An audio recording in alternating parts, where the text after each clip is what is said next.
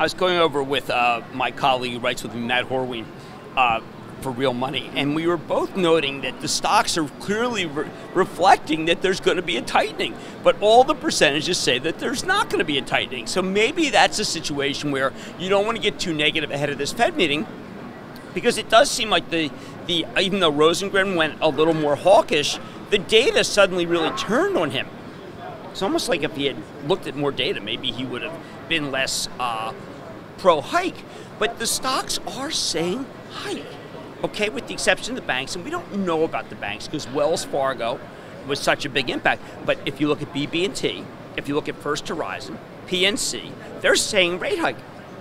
So I've got to tell you, the stocks are speaking in unison that there will be a rate hike. And if there isn't, then you're going to have a nice run. I think it's really important.